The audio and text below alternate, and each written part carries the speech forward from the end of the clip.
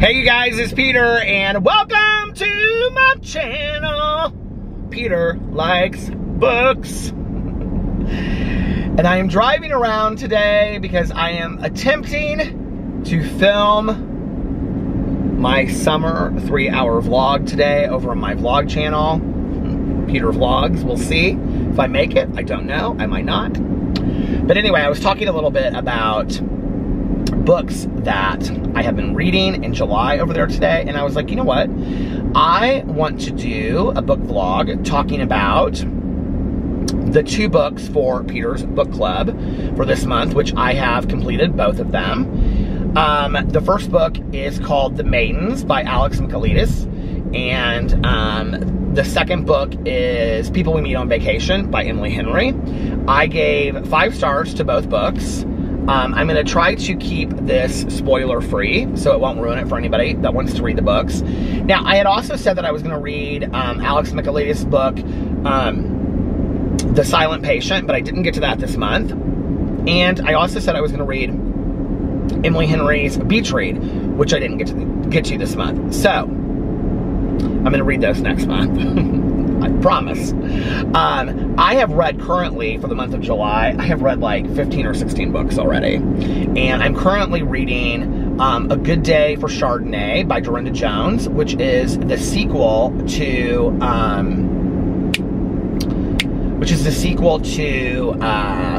A Bad Day for Sunshine, which was the series that came out I think it was last September. And I read the book, and then everybody started recommending Cozy Mysteries to me because I loved that book so much. And that was the beginning, last September, of my love of Cozy Mysteries, which has now turned into, you guys know, this obsession of mine.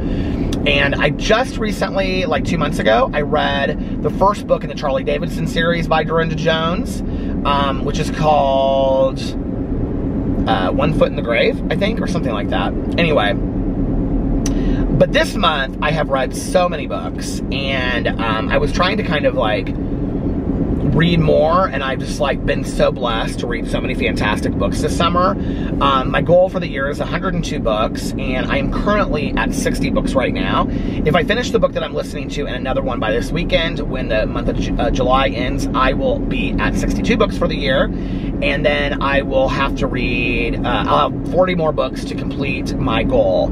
I am hoping to reach my goal by the end of November, so that the month of December I can read holiday books and longer books. That's my hope for my reading this year, because I have several books between the, like on Audible, between like 18 and 20 hours, and then I have some that are even longer than that. Like, I really wanted to read The Stand, that is, I think, 47 hours, which is doable, but that's like a whole week of listening to one book for me.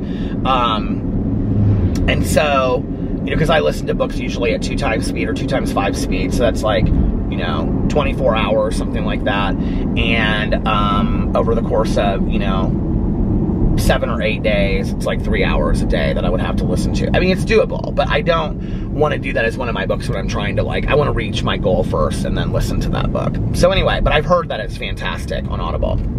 Okay, The Maidens. So, The Maidens is an interesting book. Now, I have to tell you, my good Judy, Tanya Jean, is reading it right now, and she literally cannot get through it. She's like, I do not like this book. She loved The Silent Patient. And at first, she really liked this book, but now she doesn't like it.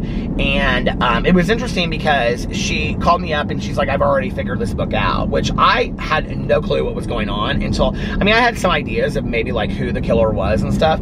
It's about a murder mystery, but I had no idea until like the very end. Like, I was really rather surprised, and Tanya like figured it out right away. And I was like, oh no, Tanya, you're way off. But I could tell you something that would like give it away for you, because I was trying to throw her off, you know? And she was like, no, don't tell me, don't tell me. So I didn't tell her. But anyway, so it's about this woman, and she's a therapist, and her husband, I think it's her husband, has died in a very tragic way. and it kind of still haunts her to this day. And she runs these group therapies, and when the book starts, she gets a call from her niece. She's had like a lot of loss in her family. Like her dad has passed away, her mom's passed away, her brother and sister-in-law passed away. I think it's her brother and sister-in-law have passed away. And so her niece, she's kind of like the guardian of her niece that goes to this school. The book takes place in England, and her niece's best friend has been murdered, and so the whole place takes place at Cambridge. So she goes there to like help her niece kind of get through all this. But while she's there, she kind of gets wrapped up into this murder mystery of solving this murder mystery. And the whole thing is kind of like done to the back set of like Greek, what's the word I'm looking for? You know, like all of the Greek literature from back in the day. And it's kind of like done on, which I don't love all that, and I have to tell you, it didn't like ruin it for me at all. It was just kind of like a back part to the book. But there are so many characters in this book that I thought could have been the killer when you're reading it, that it kind of throws you. I thought the book was fantastic. I listened to it literally in like 2 days, and it was kind of a slow start at first, but I really liked it. So I ended up giving it 5 stars. I thought it was great. It was my first book of his, and I'm excited to read The Silent Patient, even though my best friend told me everything that happens like 2 years ago, and I still remember to this day. So I'm like, okay, great. Like, I'm gonna know everything that happens in this book, but I am gonna read the book. The second book, I just finished it a couple days ago, is People We Meet on Vacation by Emily Henry. And I really didn't know what to think about this book when I got into it, because I'd heard such great things about it, but at the same time, I've been reading so many thrillers this month. I had just finished The Taking of Jake Livingston, which is a new young adult book that just came out, which I have to tell you, I could not get into it at first. I like listened to like the first half an hour, 40 minutes, hour maybe, and I was like, I don't know that I really like this. Oh my God, such a phenomenal book. I ended up giving it 5 out of 5 stars. It was fantastic. The Taking of Jake Livingston. It's unbelievable.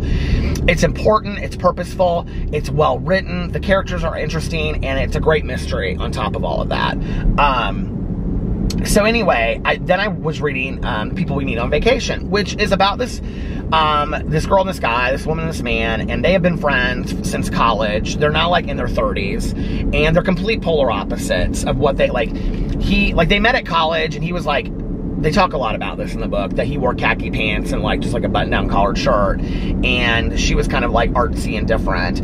And he became a high school history teacher, and she started a travel blog that then turned into her working and writing a column for this R&R magazine, which is like Rest and Relaxation, I think. It's like a travel magazine, like Condé Nast Travel. It's like a really high-level magazine that she writes for. And so every year since college, because the way that they met on campus, and then they did like a ride share like home one year, because they're both from like the same town, and ever since then they've been like best friends. It really reminded me of those like Julia Roberts, Hugh Grant movies from back in the day, and like My Best Friend's Wedding and all of that. And so for 12 years, they've gone on a vacation every year together. And all these vacations, from like Sanibel Island to Palm Springs to Tuscany to British Columbia, all over the place. There's 12 trips. And she goes through each trip. Like, while she's doing this summer, which is in Palm Springs, she flashes back to like all of the previous trips. She works it back from like trip 1 all the way to today. Because there was something that happened 2 years previous to that. That guy's like staring a hole through me. Paparazzi? No, thank you. There was something that happened. They were in Croatia 2 years before, and something happened on the trip that caused this fight where they just have never spoken since. And so it's been 2 years since they've spoken, and she misses him like crazy, and her life is falling apart, and she can't figure out what it is. It's like Very Pretty in Pink, that movie, you know? It's like she can't figure out what it is. She can't find, she's got her keys, she's got her kids, she's got all that, but she can't figure out what's wrong with her life, and she realizes, oh, it's my best friend. I've been missing him forever, right?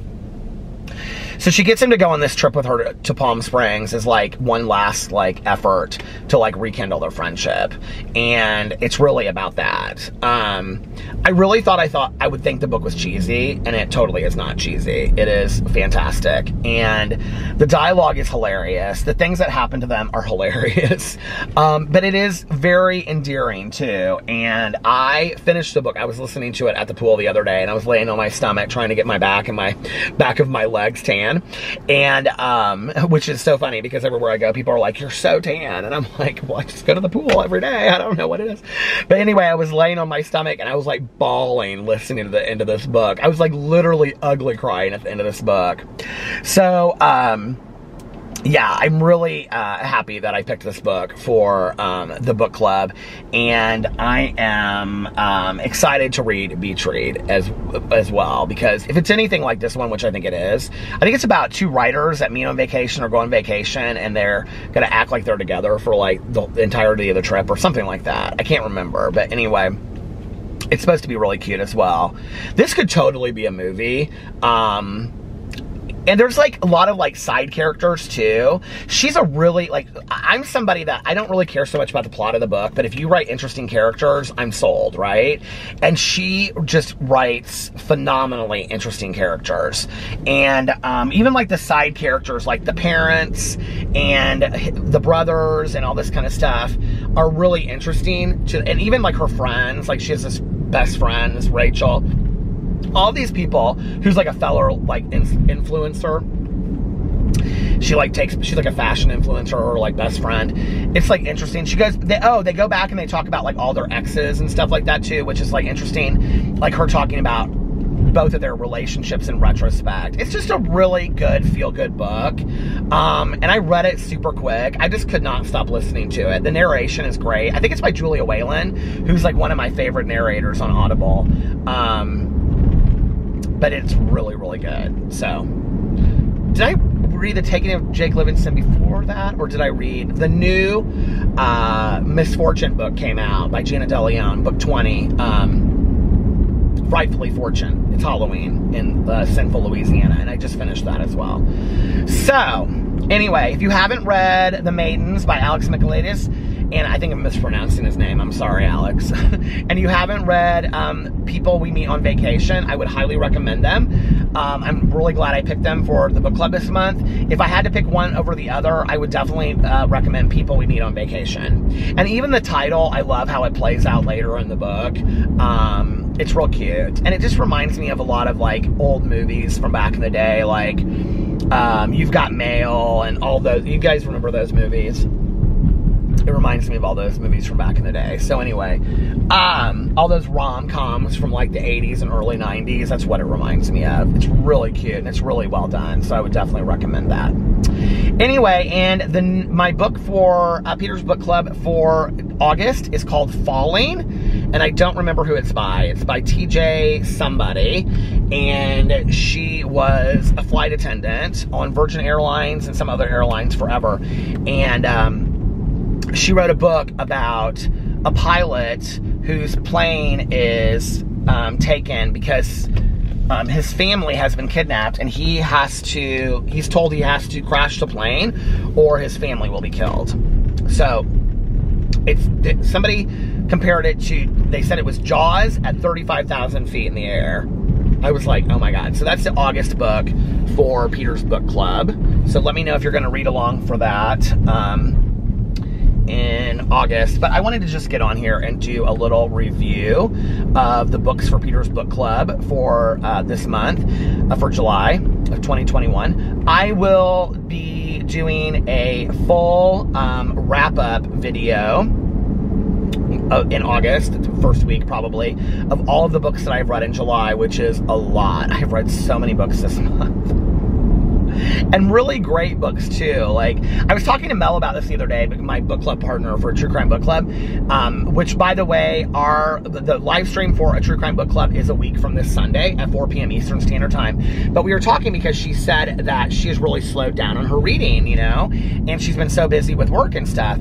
And I said, oh, don't beat yourself up about it or whatever. And she's like, I know, but there are so many books that I want to read. And I said, you know, people never understand that when I say that to people that are not readers, that it's like, they're like, what's this race to like get to a certain number. And I'm like, it's the fact that the more books that I read, the more characters I'm introduced to, the more worlds I'm introduced to, you know? And there's so many great books out there that I want to read, that the more books I read, the more books I get to read, or the more characters I'm introduced to and the more worlds I'm introduced to. And I just love that. So it's been a great month of reading, and I've just had such a blast. So anyway, if you read those books, let me know what you think in the comment section below. And yeah, I think that's it. So I love you guys, and I'll see you in my next video. Bye.